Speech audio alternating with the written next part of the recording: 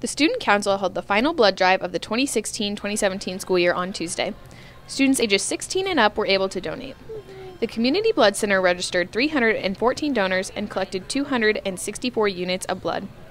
This success has raised ONW's collection total to 649 pints in 3 drives, which is 39 more pints than the previous record held by the Ravens. This generosity will help touch the lives of 1,300 hospital patients in the community. Thank you to all who donated. For ONW Now, this has been Gabby Thomas and Sydney Weeks. Now back to the desk.